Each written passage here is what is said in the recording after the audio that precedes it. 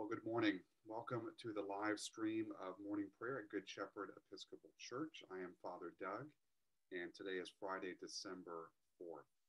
It is good to be with you all this morning. I am once again coming to you via Facebook Live as well as Zoom. And so if you have family or friends who would like to join us for morning prayer but can't be with us at 9 o'clock, the Zoom recording, will be available afterwards on our YouTube channel. And if you'd like to follow along with our service, we encourage you to go to our virtual church website, goodchefvirtual.org, and download the bulletin on our prayer and study page. Let us take just a few moments of quiet reflection as we prepare ourselves in heart and mind to worship this morning.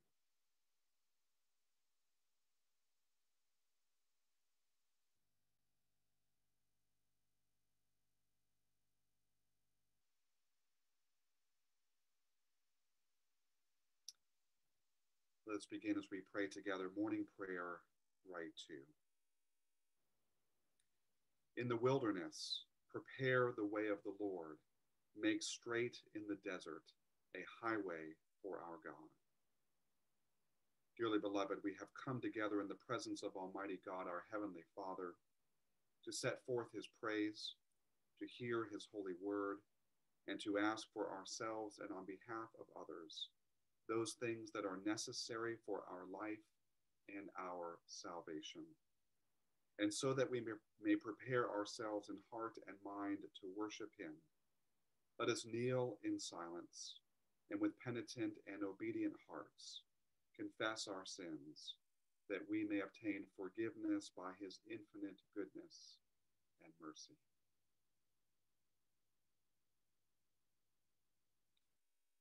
Most merciful God, we confess that we have sinned against you in thought, word, and deed, by what we have done and by what we have left undone. We have not loved you with our whole heart. We have not loved our neighbors as ourselves. We are truly sorry, and we humbly repent.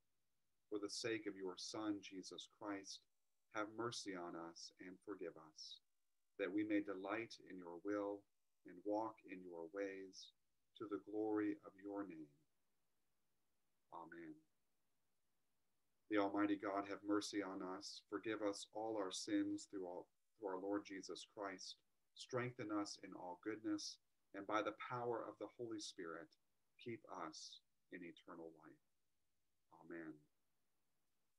The Lord be with you, and also with you. Lord, open our lips, and our mouth shall proclaim your praise. Glory to the Father, and to the Son, and to the Holy Spirit, as it was in the beginning, is now, and will be forever. Amen. Alleluia. Our King and Savior now draws near. Come, let us adore him. The invitatory canticle for this Friday morning, as usual, is the Venite, which we will say together in unison. Come, let us sing to the Lord. Let us shout for joy to the rock of our salvation. Let us come before his presence with thanksgiving and raise a loud shout to him with psalms. For the Lord is a great God and a great King above all gods. In his hand are the caverns of the earth, and the heights of the hills are his also. The sea is his, for he made it, and his hands have molded the dry land. Come, let us bow down and bend the knee, and kneel before the Lord our Maker. For he is our God, and we are the people of his pasture and the sheep of his hand. Oh, that today you would hearken to his voice. Our King and Savior now draws near. Come, let us adore him. The Psalms appointed for this Friday morning are Psalms 16 and 17, which we will recite together in unison. Protect me, O God, for I take refuge in you. I have said to the Lord, You are my Lord, my good above all other. All my delight is upon the godly that are in the land, upon those who are noble among the people. But those who run after other gods shall have their troubles multiplied. Their libations of blood I will not offer, nor take the names of their gods upon my lips. O Lord, you are my portion and my cup. It is you who uphold my lot. My boundaries enclose a pleasant land. Indeed, I have a goodly heritage. I will bless the Lord who gives me counsel. My heart teaches me night after night. I have set the Lord always before me. Because he is at my right hand, I shall not fall. My heart, therefore, is glad, and my spirit rejoices. My body also shall rest in hope. For you will not abandon me to the grave, nor let your Holy One see the pit. You will show me the path of life. In your presence there is fullness of joy, and in your right hand are pleasures forevermore. Hear my plea of innocence, O Lord. Give heed to my cry. Listen to my prayer, which does not come from lying lips. Let my vindication come forth from your presence. Let your eyes be fixed on justice. Weigh my heart. Summon me by night. Melt me down. You will find no impurity in me. I give no offense with my mouth as others do. I have heeded the words of your lips. My footsteps hold fast to the ways of your law. In your paths my feet shall not stumble. I call upon you, O God, for you will answer me. Incline your ear to me and hear my words. Show me your marvelous loving kindness, O Savior of those who take refuge at your right hand, from those who rise up against them. Keep me as the apple of your eye. Hide me under the shadow of your wings. From the wicked who assault me, from my deadly enemies who surround me. They have closed their hearts to pity, and their mouth speaks proud things. They press me hard, now they surround me, watching how they may cast me to the ground. Like a lion, greedy for its prey, like a young lion, lurking in secret places. Arise, O Lord, confront them and bring them down. Deliver me from the wicked by your sword. Deliver me, O Lord, by your hand, from those whose portion in life is this world, whose bellies you fill with your treasure, who are well supplied with children, and leave their wealth to their little ones. But at my vindication I shall see your face. When I awake, I shall be satisfied, beholding your likeness. Glory to the Father, and to the Son, and to the Holy Spirit, as it was in the beginning, is now, and will be forever. Amen. Our first lesson this morning comes from the Old Testament book of the prophet Isaiah.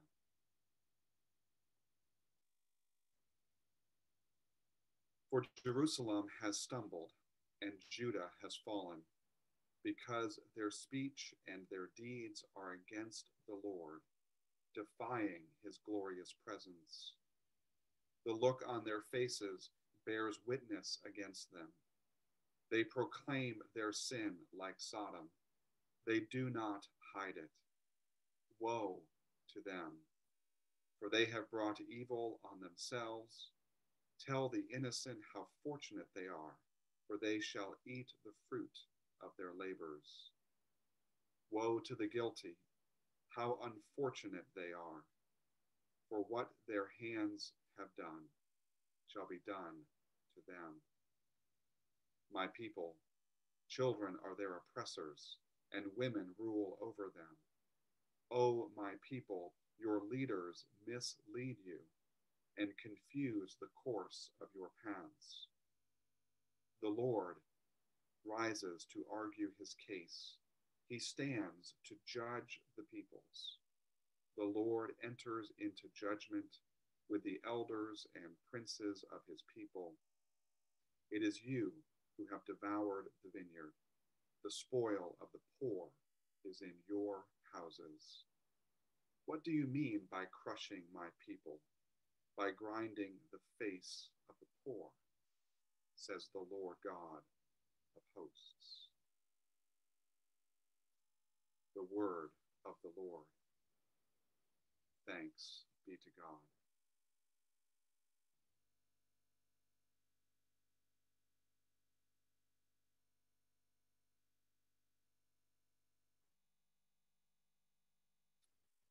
Let us proclaim together a song of praise. Glory to you, Lord God of our fathers. You are worthy of praise. Glory to you. Glory to you for the radiance of your holy name. We will praise you and highly exalt you forever. Glory to you in the splendor of your temple.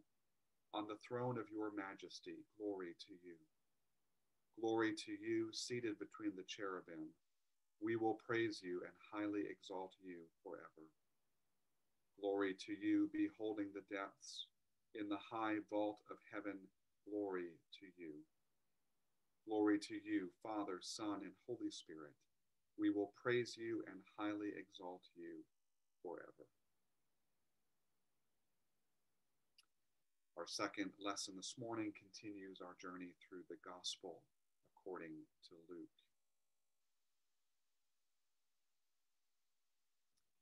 Then Jesus said to them, "How can they say that the Messiah is David's son? For David himself says in the book of Psalms, 'The Lord said to my Lord, sit at my right hand until I make your enemies your footstool.' Thus David calls him Lord. So how can he be his son?" In the hearing of all the people, he said to the disciples, "Beware of the scribes who like to walk around in long robes and love to be greeted with respect in the marketplaces and to have the best seats in the synagogues and places of honor at banquets. They devour widows' houses and for the sake of appearances say long prayers. They will receive the greater condemnation." He looked up and saw rich people putting their gifts into the treasury. He also saw a poor widow putting in 2 small copper coins. He said, "Truly I tell you, this poor widow has put in more than all of them, for all of them have contributed out of their abundance, but she, out of her poverty, has put all she had to live on." The word of the Lord. Thanks be to God.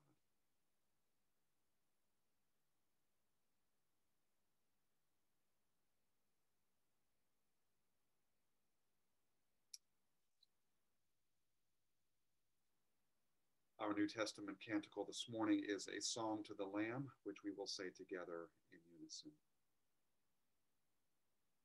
Splendor and honor and kingly power are yours by right, O Lord our God. For you created everything that is, and by your will they were created and have their being. And yours by right, O Lamb that was slain.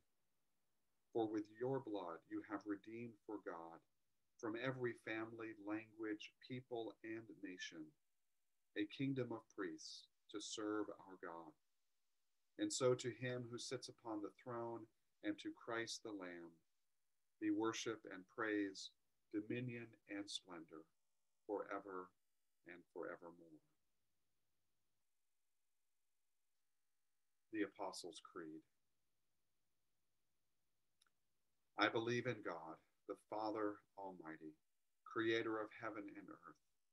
I believe in Jesus Christ, his only Son, our Lord. He was conceived by the power of the Holy Spirit and born of the Virgin Mary. He suffered under Pontius Pilate, was crucified, died, and was buried. He descended to the dead. On the third day, he rose again. He ascended into heaven and is seated at the right hand of the Father. He will come again to judge the living and the dead. I believe in the Holy Spirit, the Holy Catholic Church, the communion of saints, the forgiveness of sins, the resurrection of the body, and the life everlasting. Amen. The Lord be with you, and also with you. Let us pray. Our Father, who art in heaven, hallowed be thy name. Thy kingdom come, thy will be done, on earth as it is in heaven. Give us this day our daily bread, and forgive us our trespasses, as we forgive those who trespass against us. And lead us not into temptation, but deliver us from evil. For thine is the kingdom, and the power, and the glory, forever and ever. Amen. Show us your mercy, O Lord, and grant us your salvation. Clothe your ministers with righteousness. Let your people sing with joy. Give peace, O Lord, in all the world, for only in you can we live in safety. Lord, keep this nation under your care and guide us in the way of justice and truth. Let your way be known upon earth, your saving health among all nations. Let not the needy, O Lord, be forgotten, nor the hope of the poor be taken away. Create in us clean hearts, O God, and sustain us with your Holy Spirit. The collect of the day is continuing to pray the collect for the first Sunday of Advent.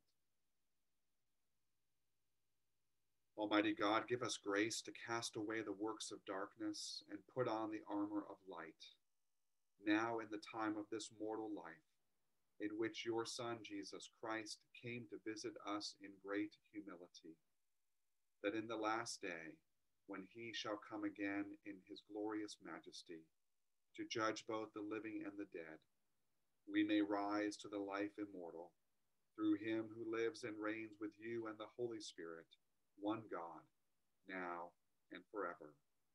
Amen. A collect for Fridays.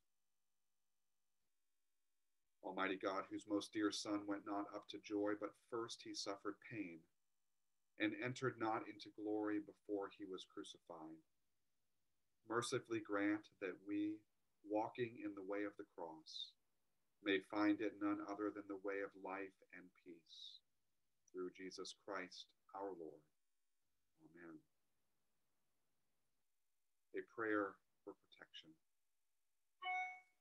Assist us mercifully, O Lord, in these our supplications and prayers, and dispose the way of your servants towards the attainment of everlasting salvation, that among all the changes and chances of this mortal life, they may ever be defended by your gracious and ready help. Through Jesus Christ, our Lord. Amen. This morning we pray for our brothers and sisters in Christ. We pray particularly for those throughout the Anglican Communion, remembering today especially the Diocese of Shinyanga, Tanzania, the Right Reverend Johnson Chinyangole, Bishop, the Diocese of Eau Claire, the Episcopal Church, the Right Reverend William J. Lambert, Bishop, the Diocese of Gasabo, Rwanda, the Most Reverend Laurent Mbanda, Primate, and the Diocese of Edinburgh, Scotland, the Right Reverend John Arms, Bishop. We pray also for our Diocese of Southeast Florida and our Bishop, the Right Reverend Peter Eaton, and the Episcopal Church, the Most Reverend Michael B. Curry, presiding bishop and primate. A prayer for mission. Lord Jesus Christ, you stretched out your arms of love on the hard wood of the cross, that everyone might come within the reach of your saving embrace. So clothe us in your Spirit, that we, reaching forth our hands in love, may bring those who do not know you to the knowledge and love of you, for the honor of your name. Amen. We pray also for our own parish family and those dear to them, remembering today especially Marie, Carlos, Lisa, Nancy, Carol, Jackie, Arnie, Tammy, Alden and family, Amanda, Brian and family, Howard, Catherine, Melissa, Philip, Shannon, Bob and Audrey, Rob, Carolyn, Roger, Phil, Dennis, Sean, Marie, Keith, Patricia, Grace, Lori, Karen, Wendy, and Mirabelle.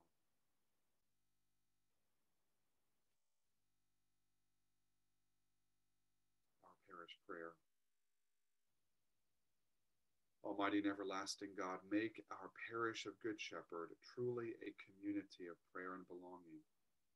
Raise up in our midst the resources and leadership which will enable us to act upon what you would have us do in this place and in a ministry of love and concern for others.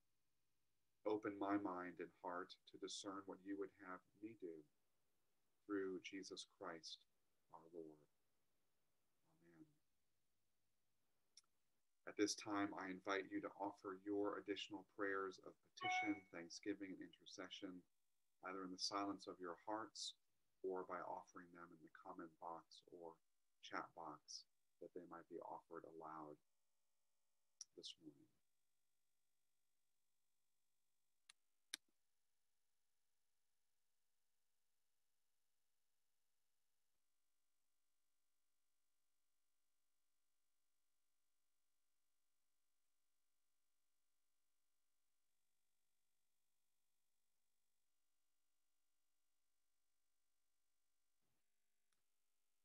Jesse, we do join you in praying for our youth group starting up on Wednesday nights. We thank you for the 20 youth that attended 2 nights ago, and thank you for the opportunity to gather and have fellowship and connect, because our youth especially need that support and that sense of your presence in community at this time.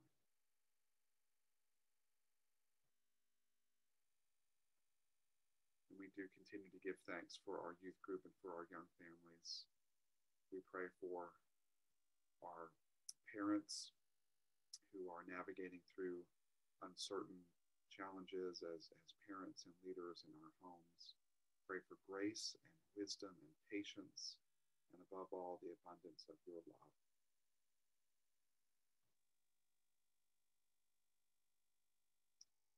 In Octavia, we do lift up your family and join you in praying for your family in Athens as you grieve the loss of your brother-in-law. Father, we pray for your grace and for your love and for your comforting mercy to be with Octavia and her family here and abroad.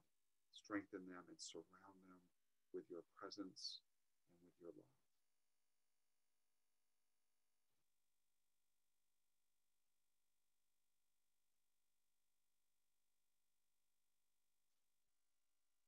We give you thanks, Father, for the gift of scientists and for the work that has been done thus far on creating vaccines and treatments for COVID-19.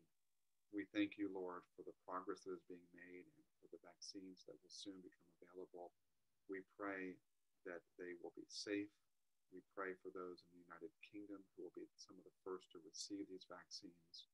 And we pray, Father, for wisdom and prudence as we move forward. But we also thank you for this gift of knowledge and wisdom that you have imparted to your people, because we know, Lord, that you are the source of all wisdom and all knowledge. And we pray for these vaccines to be a useful means to eradicate this virus in the coming months and years.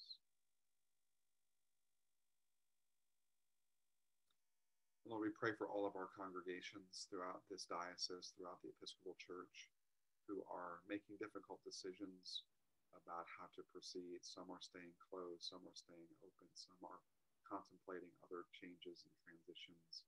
We pray for wisdom, Lord. These are not easy decisions. We pray for all of our priests and pastors and staff members, and ask, Lord, for grace and just the empowerment of your Holy Spirit to keep the course, to remain steadfast and vigilant, and to not grow weary, even in the face of many challenges and continued uncertainty. And Lord, I thank you for each person on the call this morning on Facebook or Zoom, and all who will be watching this later today and throughout the weekend. Lord, bless them, strengthen them, encourage them, and may this time of prayer be a time of solace and renewal for them in body, mind, and spirit. And Lord, we summarize all of these prayers by offering you our praise and thanks as we pray together the general thanksgiving. Almighty God, Father of all mercies, we, your unworthy servants, give you humble thanks for all your goodness and loving kindness to us and to all whom you have made. We bless you for our creation, preservation, and all the blessings of this life, but above all for your immeasurable love in the redemption of the world by our Lord Jesus Christ, for the means of grace and for the hope of glory. And we pray, give us such an awareness of your mercies, that with truly thankful hearts, we may show forth your praise, not only with our lips, but in our lives, by giving up ourselves to your service, and by walking before you in holiness and righteousness all our days. Through Jesus Christ our Lord, to whom with you and the Holy Spirit be honor and glory throughout all ages. Amen. Almighty God, you have given us grace at this time with one accord to make our common supplication to you, and you have promised through your well-beloved Son that when 2 or 3 are gathered together in his name, you will be in the midst of them. Fulfill now, O Lord, our desires and petitions as may be best for us, granting us in this world knowledge of your truth, and in the age to come, life everlasting. Amen. Let us bless the Lord. Thanks be to God. May the God of hope fill us with all joy and peace in believing through the power of the Holy Spirit. Amen. Well, thank you all for joining me for this time of morning prayer. It is always a blessing to be with you all. I pray that you will have a safe and restful Saturday and weekend. And I'll see some of you on Sunday, and I know many of you will be joining us by live stream. Have a great weekend, and we will be back here at 9 o'clock on Monday morning. God bless you.